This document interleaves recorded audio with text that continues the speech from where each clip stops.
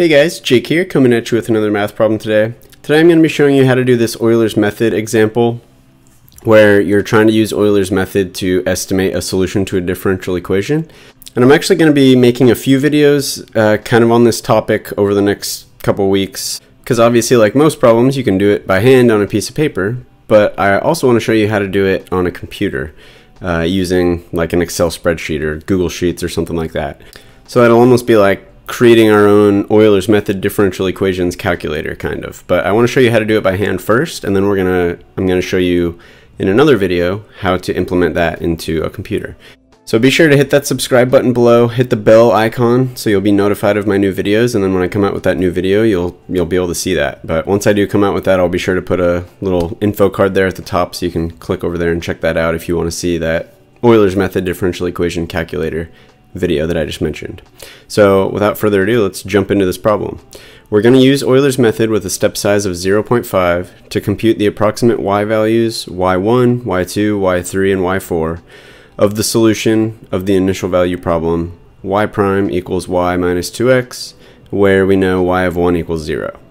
So there's kind of a lot to break down in this problem. And the reason I wanted to show you these Euler's method examples is because this is one of the formulas on my Calculus 2 study guide. There's a link down in the description if you want to check that out. It's available for instant download, so you can go get it right away and start using it today. But the formula for Euler's method on there is kind of complicated, or it looks complicated. It's really not a complicated formula, but I want to show you how to use it so that you can kind of make sense of it, because there's a lot of different variables and kind of weird notation in there. So basically what my Calculus 2 study guide says about Euler's method is it gives you a formula where if you know the previous estimate to this solution, you can use it to get the next estimate over, basically. So let's start with that formula and then I'll explain what I mean. So this is basically what my study guide says, is that if we're given some initial value problem where we have y prime equals some function of x and y, and then we know that when x0, when x is x0, y is y0. So in this case, basically we have this y minus 2x is our f of xy, and then this y of 1 equals 0 is what this y of x0 equals x0 corresponds to. So basically we know when x is 1, when x0 is 1, y0 is 0, and then this right here, y minus 2x, is going to be the function that we have based on this differential equation that we were given.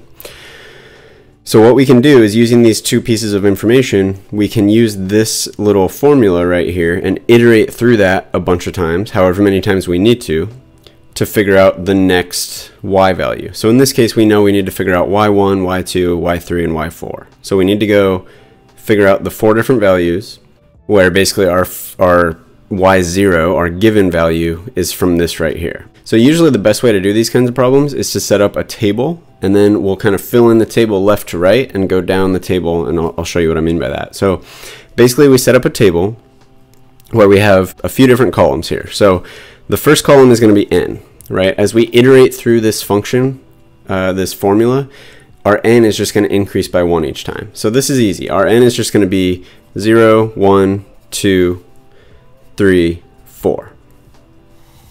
Then what we want to keep track of is what the current x value is, so our x sub n. We'll also keep track of what y value we're on, so y sub n.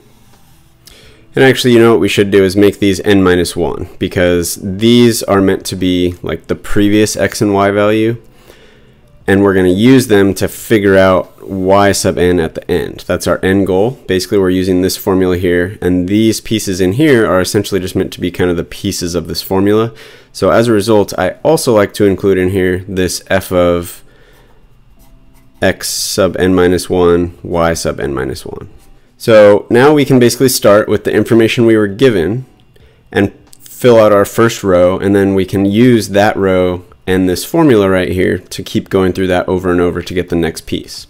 So like I said, we know that our first x value that we're starting with is 1, and our first y value that we're starting with is 0. That's just based on this initial problem that we were given. So basically, our first x value is going to be 1, and our first y value is going to be 0.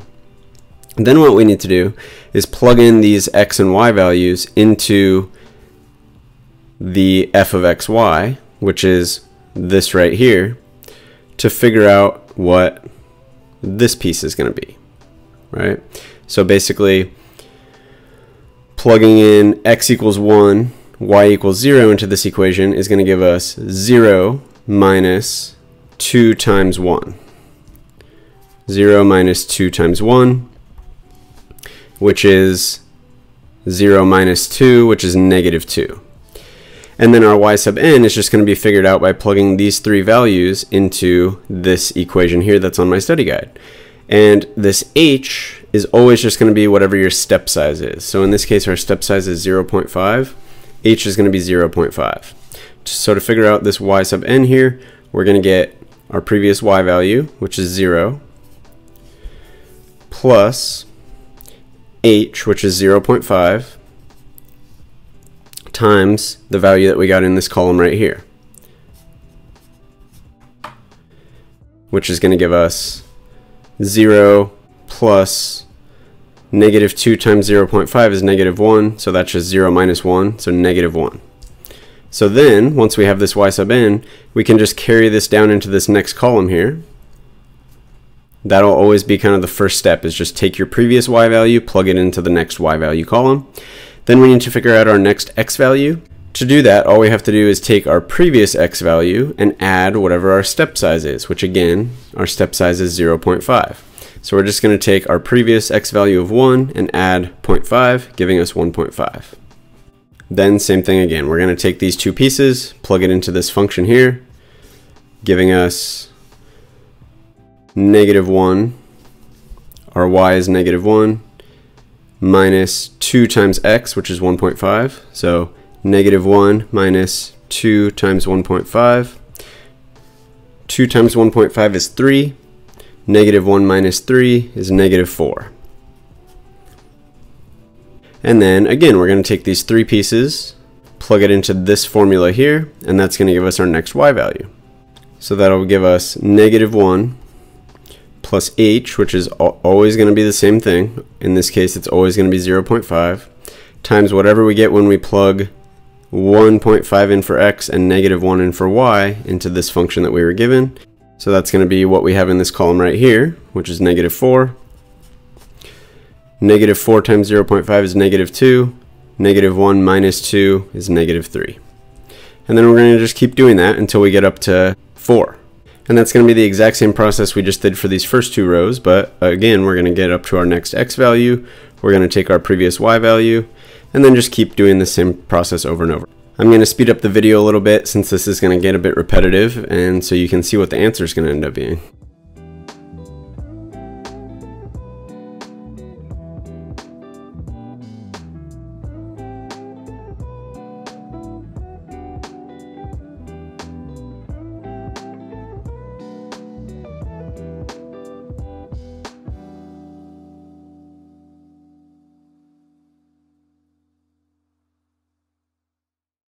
And actually I realized I put an extra row here. We actually don't need this one because remember, we just had to find y1, y2, y3, and y4.